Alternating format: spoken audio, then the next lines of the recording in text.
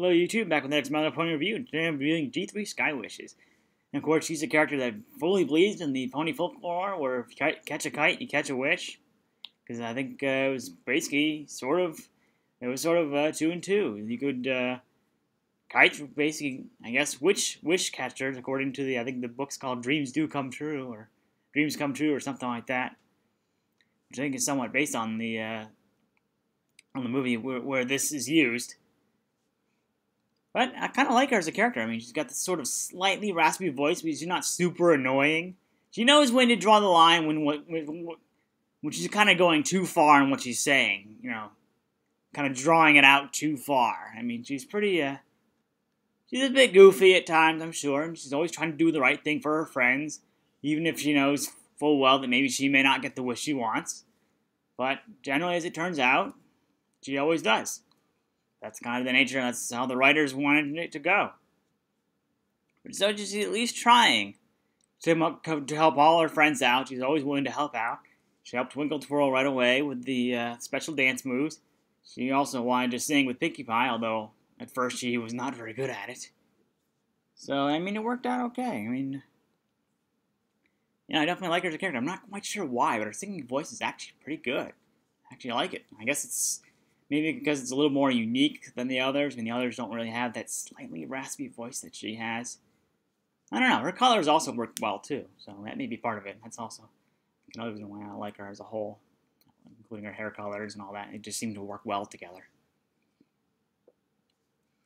But yeah, if you're not a fan of either, raspy voices like hers isn't so bad, though. You should be fine with it. But for whatever reason, she doesn't. I think later on, after the first two movies, she does not appear like with any real dialogue. It's mostly, I think, Dancing in the Clouds, I think, is the main one she appears in. She's focused a lot on helping Twinkle Twirl out.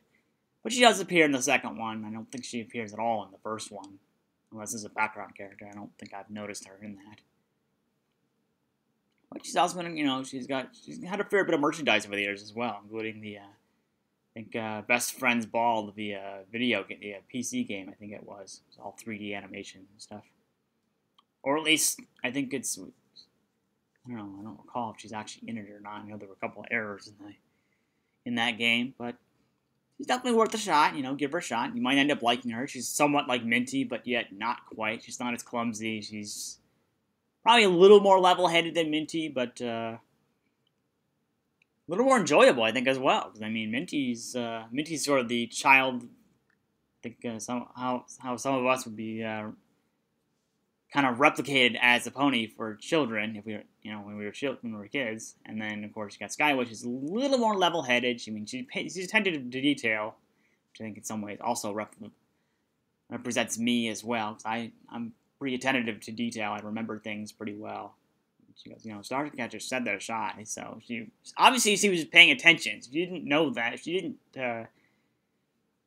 she didn't recall why, then she either have short-term memory or stuff like that. But I'd say she's definitely a character to watch. I mean, she's in the first two, Dancing in the Clouds and Friends Are Never Far Away. She's always willing to help out, so I mean, give her a shot.